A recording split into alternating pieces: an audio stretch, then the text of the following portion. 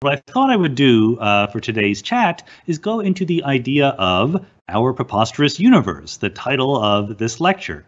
Of course, I use this as a title for all sorts of things because it's a fun, catchy phrase, but I don't always explain why we're calling it our preposterous universe. After all, it's the universe, right? How preposterous can it be? And the word preposterous in this case manages to bring up some idea that somehow the universe doesn't make sense to us. The universe is strange or surprising. In one way, that's just perfectly obvious. That's always going to be true. In science, we try our best to understand the universe, but it takes time. We're usually not all the way there. We work toward it. We think we understand more and more, but at any one moment, scientists throughout the world are concentrating on the questions that they don't know the answer to. So the fact that the world surprises us or confuses us is not quite enough. The phrase our preposterous universe indicates that we're in a situation where there are things about our universe that we think we should understand, that we have an expectation for, and yet the universe is not quite doing what we might expect. This is something that really became, for me personally, into focus in the late 1990s. And I want to go through exactly why I'm thinking this and how it puts us in a situation in physics today. It's a very special situation we're in, one that is sort of a crisis/opportunity kind of mode, where there are things we don't understand. Maybe we can be motivated by this lack of understanding to really move forward in some interesting ways. So put yourselves in the frame of mind of me 20-some years ago when I was in graduate school, right? When I was just learning about what our universe was all about. Sadly, it's more than 20-some years ago now, but you know what I mean. The late 1980s, early 1990s was an interesting time in physics, in cosmology, in gravity, but it became much more interesting very rapidly. And the reason why it's interesting is because by that point, we had already basically put together what we call standard models of different areas of physics. And there's all sorts of interesting areas of physics that I'm not an expert on and won't try to talk about, but let me mention three that I think are very relevant here. Cosmology, the study of the whole universe all at once. Particle physics, or what we sometimes call high energy physics, the study of the very, very small, the fundamental constituents of nature. And of course, gravity, right, which Einstein taught us is the curvature of space-time. The point I want to try to make is that in all three of these cases, in cosmology, particle physics, and gravity, we have what we call standard models, by which we mean theories that fit the data, okay? That there is really no, aside from some tiny little quibbles, there's essentially no experiment that cannot be fit into the framework of these theories. That's the good news.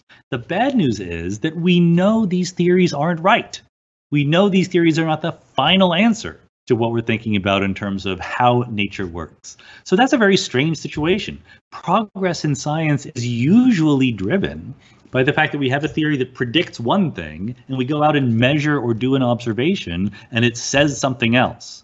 Here we have a theory that fits all the data we can collect, but we have reasons internal to the theory to think that they're not complete, to think there's something extra going on. So I want to dig into that a little bit and explain why we think that. So let's start with cosmology, okay? This is what I did for a living for much of my career. The study of the universe as a whole. The standard model in cosmology is the Big Bang model, okay? We use the phrase Big Bang, like many phrases in physics, in inconsistent ways. Sometimes the phrase the Big Bang means simply the first moment in the history of the universe, a moment about 14 billion years ago when things were incredibly hot, incredibly dense, and rapidly expanding for the first time. There's already a lot of confusions and myths just about that, okay? Number one, we don't actually know whether that Big Bang was the beginning of the universe or not.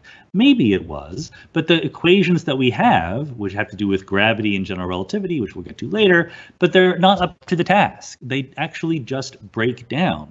There's a simple interpretation of those equations that says the universe begins at the Big Bang. It's not a point in space, not an explosion into pre-existing space. It's the first moment of time. It's the day before which there were no other days.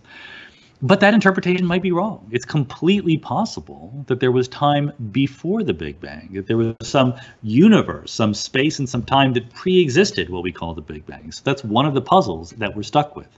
Another is, the other way that we use the phrase the Big Bang is what we call the Big Bang model, which is an entire story of the history of the universe in the last 14 billion years, from the Big Bang to today.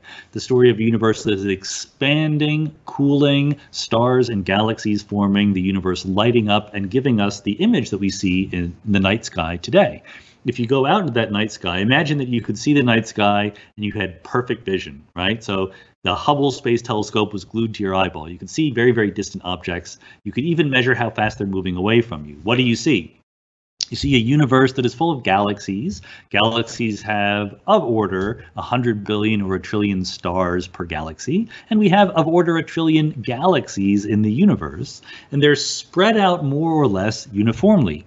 If you run the movie backwards, the universe was hotter, denser, and smoother in the past. So the story of this Big Bang model is one in which gravity, as the universe expands and dilutes, gravity pulls things together. It turns up the contrast knob on the universe. Galaxies form in overdense regions, space empties out in between them, and we go from a relatively smooth plasma to this lumpy universe that we see today. Again, this is a story that fits the data. It fits it spectacularly. We can go all the way back to 1 second after the Big Bang, and we can make empirical predictions, test them against the data, and they come out correct. But you're allowed to ask, why is it like that? Why is the universe smooth? Why did it start out hot and dense? It was actually Roger Penrose, who was one of the real thinkers behind the Big Bang theory back in the 1960s and 70s, who was the first to really emphasize that the Big Bang is a preposterous setup in a very simple way.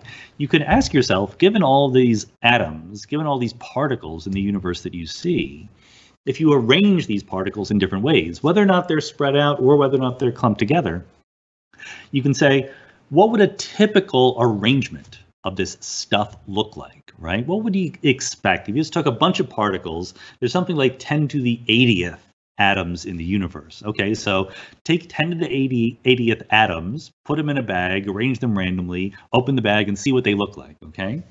The answer is they don't look anything like the universe that we see. This is a story of entropy. Entropy counts how likely or how disorderly something is. The early universe should have, if we just picked it randomly, be wildly, wildly lumpy, should be inhomogeneous, as cosmologists would say. A universe that is extremely smooth at those early times is extremely, extremely, extremely unlikely. Why is that? Penrose asks this question. Why did the universe start out so special, so preposterous from our point of view? Now, Alan Guth and others suggested an answer to this called the inflationary universe model. If the universe starts out very tiny and dominated by a kind of super dense energy, it can push everything apart while smoothing things out. This is called the inflationary universe scenario or the inflationary paradigm, and it successfully explains why the universe is smooth today, but only at the cost of saying, let's imagine that the universe starts out very smooth and dense and dominated by this crazy kind of energy. And you can do the same calculation that Penrose did, but just plug in crazy amounts of energy that are very small and hot and dense. And it's even lower entropy than the universe we started with. In other words, it's even more finely tuned, special, non-generic. So inflation explains why our universe looks preposterous by saying, well, what if it started out looking even more preposterous? Then it would naturally grow into the universe that we see. So this is not quite sufficient. It's not that inflation is wrong. We don't know whether inflation is right or not, but it's not complete. The story itself undermines itself by not playing by its own rules. All that inflation was supposed to do was tell us why the universe looked natural, and it does so in a very unnatural way. So that's something we have to deal with.